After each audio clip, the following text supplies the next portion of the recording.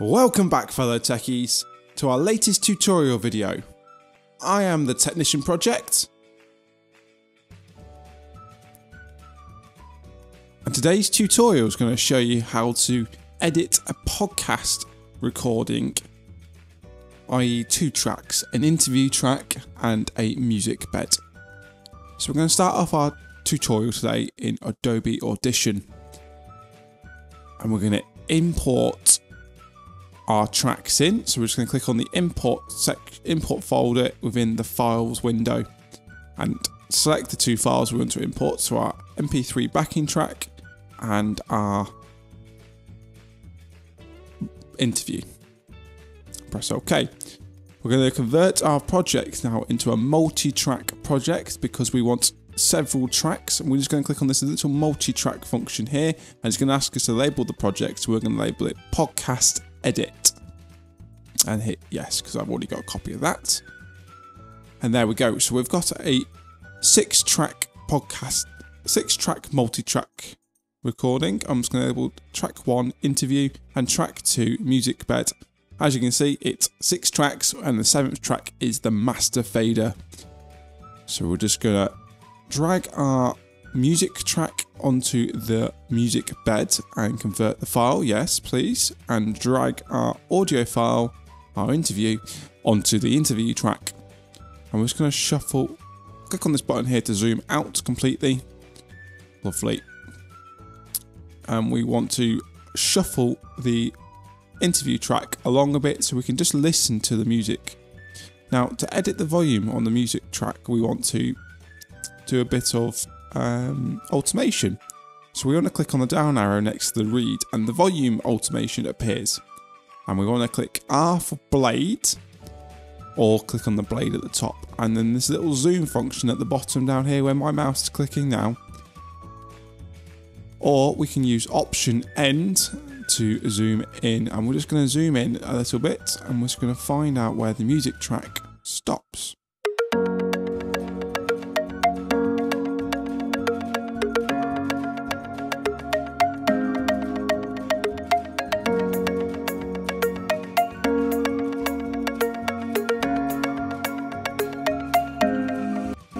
And that's perfect. We're going to fade our track out there. I quite like it fading out there, and it'd be nice for the audio to come back in. So we're just going to remove the middle bit where we've made the first cut and just shuffle our audio along and check out the recording. And so on the automation, we're going to draw 2 nodes, click and just drag down. And then on the interview, we're going to click 2 nodes, click and just drag down. So hello everyone, welcome there we to go. part 2 of the challenge on Thrive. We've just faded in our track, our interview, and faded out our music bed, so they sort of crossfade as one. And we're just going to slide all the way to the end with the remaining music bed. So just click on the music bed and slide all the way to the end. Now there is a quicker way of doing this, but we're just going to take our time and slide it all the way to the end. So we're just going to go a little bit faster, right to the end, like that. Perfect. And we're going to line that up to the end of the track, and we're just going to remove a little bit of the end of Audition's track because we don't want the interview popping at the end now. We can slide the music bed along a little. Via email. I would love to hear from you. Don't forget to and we're thinking, why is the music bed not playing? It's because we've actually turned the automation off.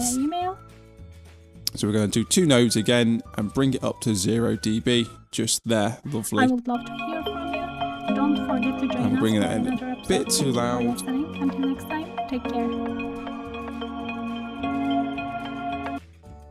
So let's play that back If again. Any questions, concerns, or comments, contact me directly via email. I would love to hear from you. Don't forget to join us for another episode. Thank you for listening. Until next time, take care. Perfect, that's working out really well because the music bed's slowly getting louder as the interviewer is finishing off their conversation.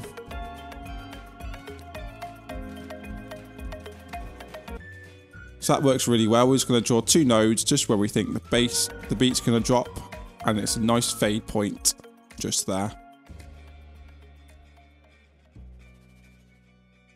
I'm just going to bring the track in a bit. That's it. Click and drag at the end so you can see that the cursor changes. And perfect. So that's a nice little fade out. So we're just going to click on this little zoom out icon. That's our full track with full automation. Lovely. We're going to do a full export out now. So we're going to do Command A just to make sure we've selected all our tracks. And we're going to go to File, Export, Multi-Track Mixdown as Entire Session. And it's going to ask us our session is going to be saved as a WAV. We're going to save it to our desktop. We're going to save it as a WAV PCM format. And I'm going to press OK. Now, before we press OK, it will set it as a 32-bit floating because that's what we set the multi-track to. See a previous video on how to change that. So wait for that to bounce out. Once it's bounced out, our track is on our desktop. Thanks for watching. Don't forget to like the video if you enjoyed it, and subscribe for more. And also, ding dong that notification bell to get further updates. Thanks again, goodbye.